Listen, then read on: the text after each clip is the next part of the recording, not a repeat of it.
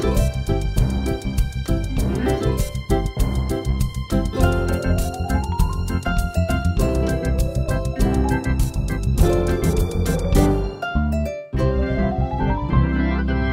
and welcome to another Looney Tunes review video. If you're new to the channel, consider subscribing as it helps out the channel, and give this video a like if you do like it. So this is a review for A Hare Grows in Manhattan, released on the 22nd of March 1947. And there was no blue ribbon reissue, and thank goodness, so we can actually see the titles of who worked on this cartoon. And we all know it's directed by Friz Freleng. Now, I can't show this cartoon due to copyright on over on YouTube, but the best places to watch this short are on the Looney Tunes Golden Collection Volume 3 and Platinum Collection Volume 3. I'll have links below for you to take a look at if you don't own them already. And because I can't show you the cartoon, just a quick synopsis. So Bugs Bunny is interviewed about his life growing up before he became famous. So he tells a story of growing up in the streets of Manhattan. The story then pivots to Bugs outwitting a group of hat-wearing dogs who are seeking to rough him up. So, very straightforward. And with me today to discuss this wonderful cartoon is my good friend Blue Genocide. Say hi. Hi, everyone. We definitely wanted you on this one because, you know, you told me you loved all these Bugs Bunny ones, especially done by Freleng. Is that right? Yeah, but I find this one to be an unusual miss for Freleng, and I'll explain why in a bit. Sure. It was definitely interesting because, you know, maybe what you're about to say might actually coincide with what I'm actually trying to get out, I guess, of my brain, thinking, well, something seems to be missing here. But in any case, let's just go through some trivia, and then we can certainly have a discussion on it. So, first up, you have Bea Benaderet. She plays the character Lola Beverly, who we don't see. She's interviewing Bugs, of course. She's based off of Luella, if I can talk properly today, Parsons, who was a real-life movie columnist and screenwriter. Now, this is also one of the few shorts that shows Bugs Bunny's past. You got two other shorts that come to mind, Old Grey Hair and What's Up, Doc. They're two other examples. Now, there was, interestingly enough, and I was very surprised to find out about this, but there was actually an article in December of 1945 of Coronet magazine that was a supposedly autobiographical piece by Bugs Bunny himself, recounting about how he grew up in the streets of Manhattan. So this short uses that idea, but it does go off in a bit of a different direction than what was in the written piece, which had, well, some further details on his rise to fame. Now, the book that's featured in the end gag, A Tree Grows in Brooklyn, was showed off in Sentimental Over You, the previous short. Now here, it's not only used as a prominent gag at the end, it's also what the title of the short plays on. And the book itself, I've since found out, is also a coming-of-age novel, so there you go.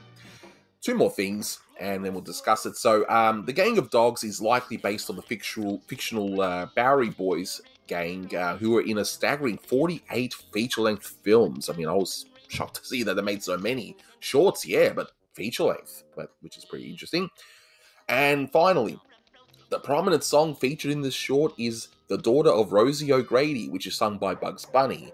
The title of the song and the song itself would be used in a later 1950 film of the same name, though the production of that film, the pre-production rather, was for many years beforehand.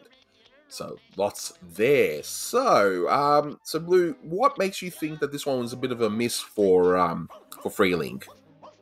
Alright, well, I would say that the framing piece of this being how Bugs, how Bugs' life was back in Brooklyn, I feel like that framing piece is completely unnecessary.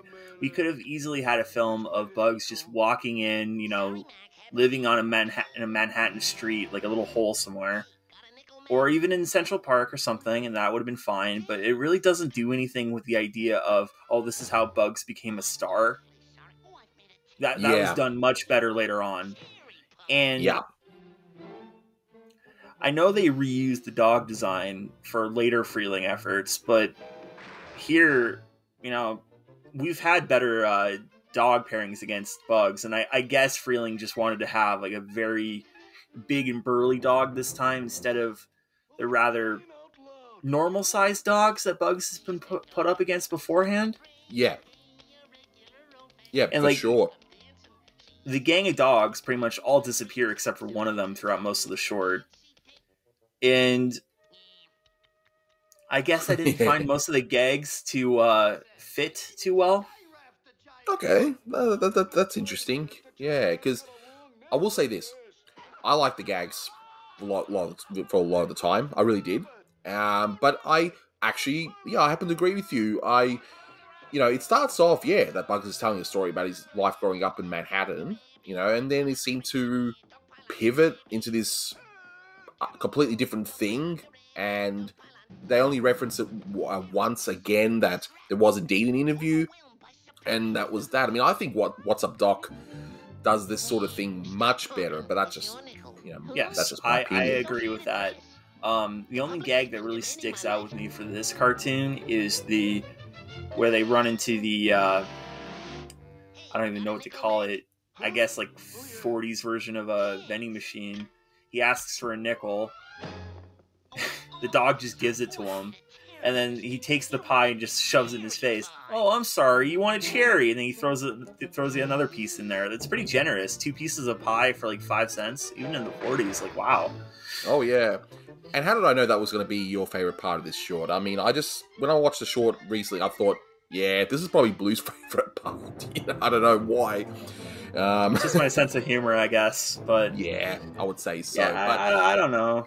Like, I feel like the other Freeling efforts from around the same time, like, we're getting to a couple cartoons I'm very excited for, and I just feel like this one is just lesser. I don't know. yeah, it's just I think it's just a mishmash of maybe two different cartoon ideas that were just put together and and shipped out the door kind of thing. So, but look, at least some of the gags are funny, and my rating for this one's gonna be 7 out of 10 because those simple gags throughout the short are actually quite funny. But I'm not. I would rate it higher if it was, as you said before, if it was a short that had one consistent idea from start to finish. But I mean, what say you? Like, I feel like, okay, I'm gonna say 7 out of 10 too, but I feel like if they tied it into the idea later on, like he got discovered while escaping the dogs, I think that could have worked. Yes, that's it. Yep. But there's nothing You're like that in this.